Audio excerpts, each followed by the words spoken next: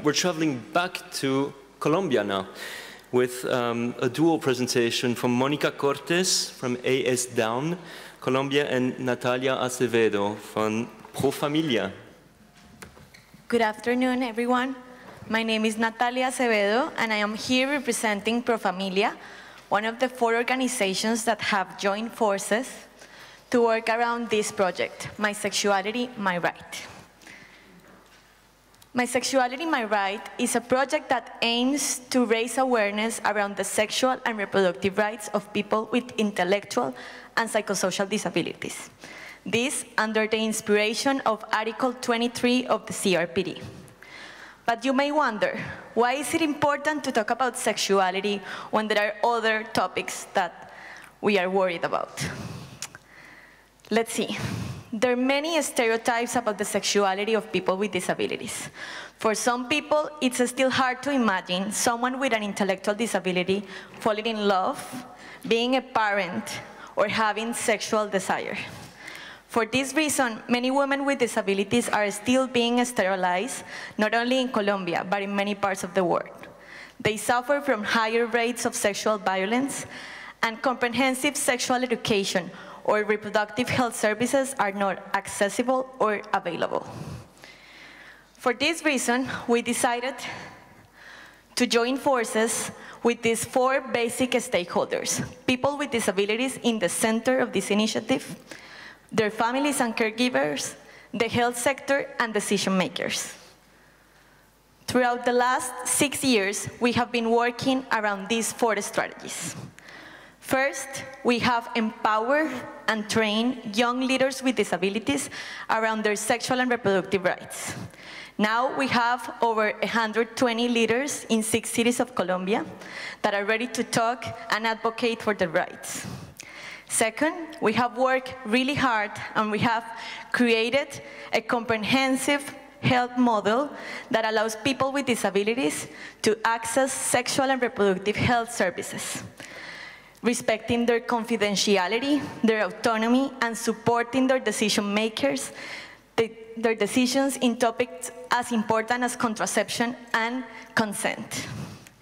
Now this model is working throughout the 33 clinics of Profamilia in Colombia.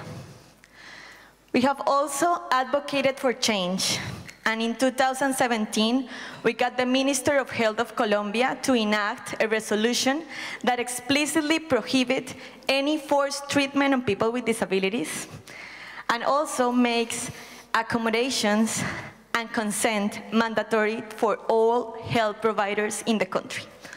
Finally, we have done some research and knowledge production. We have created segregated data, and we are happy to share these reports with you at the end in our stand. Now I give the word to my colleague, Mónica.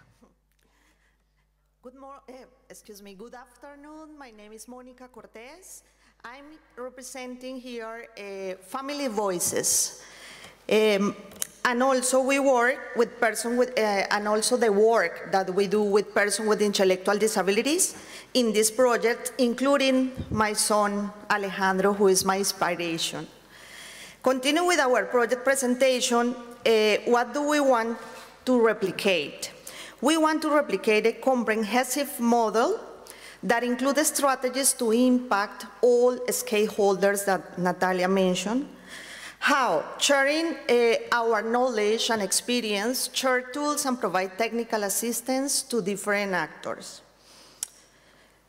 Where we want to scale up our practice in different regions of Colombia and in other countries of Latin America. Who are we looking for? We are looking partners that work on gender and disability rights, health institutions that want to make services inclusive for all, families and people with disabilities that want to talk about sexuality and reproductive rights. And finally, donors that want to invest in the replication and strengthening this practice. Now I want to leave you with this quote from 1992 by Anna Finger that represents the sense of our project. Natalia, please read. Sexuality is often the source of our deepest oppression. It is also often the source of our deepest pain. It's easier for us to talk about and formulate strategies for changing discrimination in employment, education, and housing than to talk about our exclusion from sexuality and reproduction. We hope you can join us in the defense of sexual and reproductive rights of people with disabilities. Thank you for the opportunity to share our experience in this important event. Thank Thanks. you.